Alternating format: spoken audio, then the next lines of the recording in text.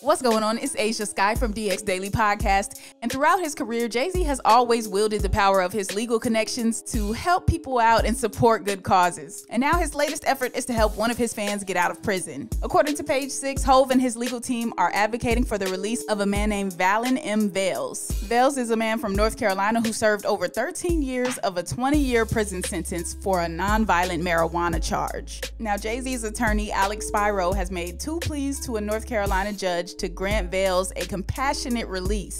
Jay's attorney said Vales is a model inmate who completed coursework and drug treatment and a person whose family desperately needs his support and assistance. Vales, who's now 55 years old, was found guilty of possession with the intent to distribute more than 1,000 kilograms of marijuana back in December of 2007. He was sentenced to 20 years in federal prison with an additional 10 years supervised release.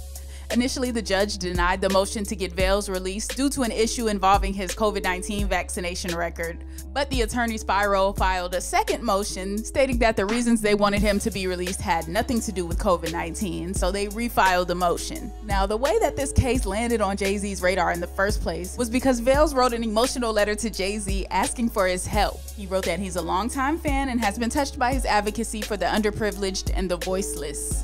He wrote, "This correspondence is a plea to ask for your help with the intent to campaign for my clemency. 13 and a half years is a long time to still be incarcerated over a substance that has become the ultimate green rush. While incarcerated, I have lost loved ones. My mother passed away in 2020, my grandmother in 2009, my nephew in 2020. Also, my best friend died from COVID in 2021. I have 4 children. The youngest is 1.4 and 3 granddaughters." So with many people being released from prison for nonviolent drug offenses in these past few years, do you think Jay-Z will be successful in helping Valen M. Vales get out of prison?